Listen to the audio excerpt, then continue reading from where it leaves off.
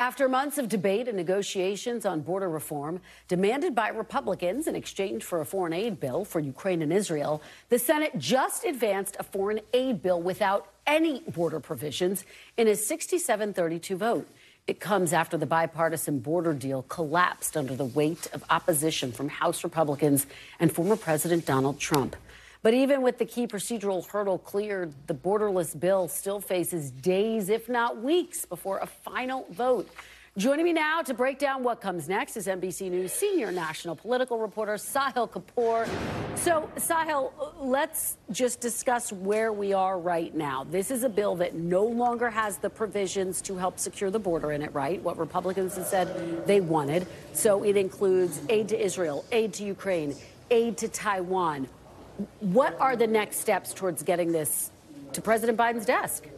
Well, Kristen, it's got a long way to go. This bill just cleared its first hurdle in the Senate, the 67-32 vote, as you mentioned. The next step is Republicans are trying to figure out what amendments they want as part of this process in order to pass that 60-vote threshold on the back end to end debate and move to a final vote. Once they figured that out, this could go one of two ways. Either the Senate gets unanimous consent to hold all those votes on amendments quickly and then do final passage right after that, or they're going to have to jump through all these hoops and drag it out, and that vote would happen Tuesday or Wednesday. It's looking like the latter option because Senator Rand Paul has insisted he's going to block he's going to use every tool he has to block this and not grant consent. So it's likely to be just a matter of time.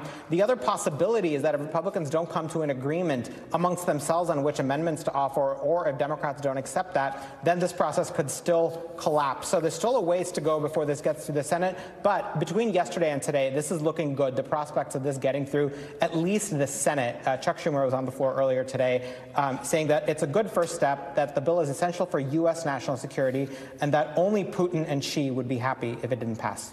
We'll see if that pressure works. Let's talk about the House. Speaker Johnson has said that he wants to see individual bills passed. Talk about what that would look like, and could that complicate getting this broader aid package through the House?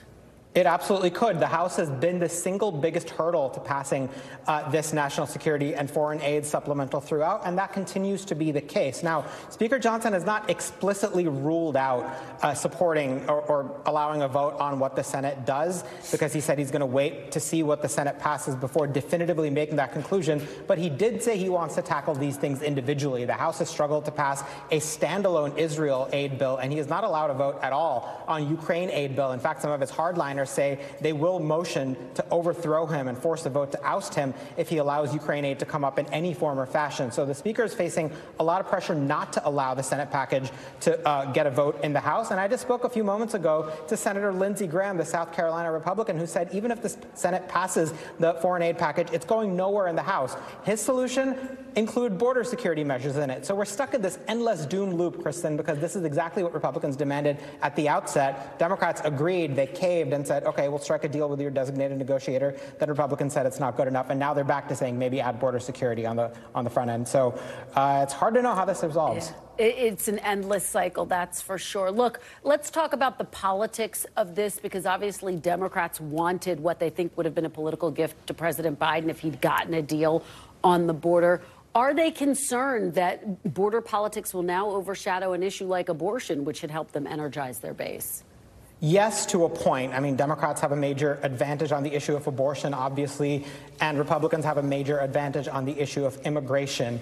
And it's hard to make voters not think of these things when they are top-of-mind issues for voters. That shows up in our polls. It shows up in every poll. So obviously, Republicans want to focus on immigration. Democrats want to focus on something like abortion. What's different about this debate and what we've seen lately in the Senate, Kristen, is that Democrats finally feel like they have an argument to make on the border security front. They've been very squeamish about this issue for a long time now as the polls have turned against them. They finally feel like they can make the point that they were willing to compromise, that they struck a deal with Republicans, and that Republicans torched that deal, in their view, because Donald Trump told them to, because he wants to keep the border chaos going to run on it as an election issue. Is it going to mitigate the problem for Democrats? No, of course not. But it could help them finally talk about this issue.